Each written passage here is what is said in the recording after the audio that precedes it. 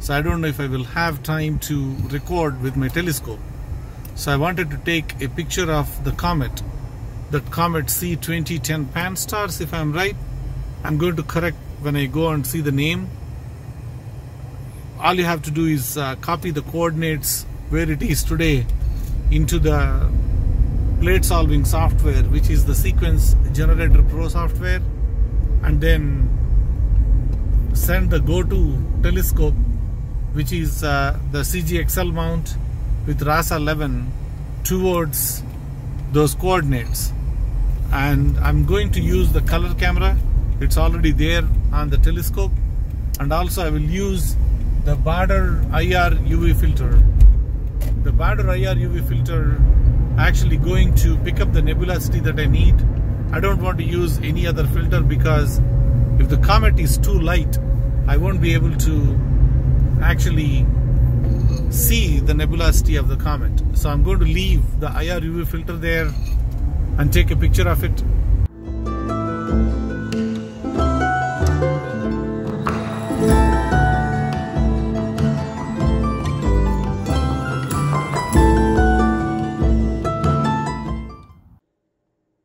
So I'm super excited. I was able to locate that comet and I started taking pictures of it. I'm doing a 60-second exposure on this comet, and I'm thinking of taking a couple of hours.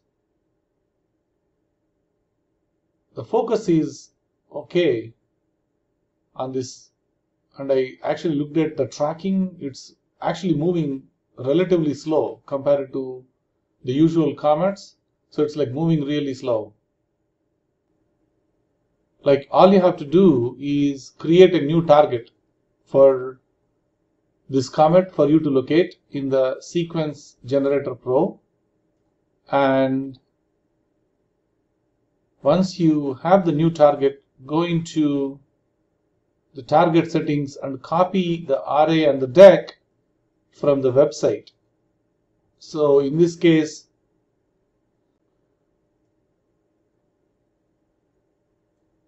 so if you go to the skylive.com and look for the comet C2017, you get the array and the deck from here, the coordinates over here, right?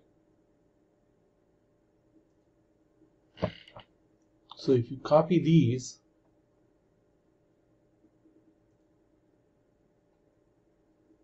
copy the array, and copy the deck,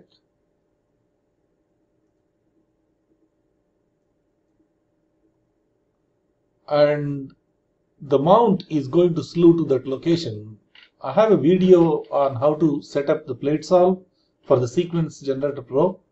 If you have not set up the Sequence Generator Pro with the plate solving, I think you can watch that video. So I'm actually doing the guiding. The guiding is relatively going okay. It's around 0.9. If you are interested taking pictures of this, I was looking at, it's pretty much there all day, like starts in the morning 8 o'clock, it sets in the morning 7. So it's pretty much there 24 hours in the sky, so pretty much available in the night time. Also, I was looking at the brightness, it's actually slowly increasing, so the comet is getting better. And if I look at the graph, this is actually a better time. Somewhere like June 2nd, or for that matter, May 17th is like 9.99 magnitude. So it would be a pretty good time to take a picture around that time frame. I mean, you don't need to go to the exact date because we don't know whether the sky is going to be clear. But somewhere in that area, if we start taking pictures, I think it will be like more brighter than what it is.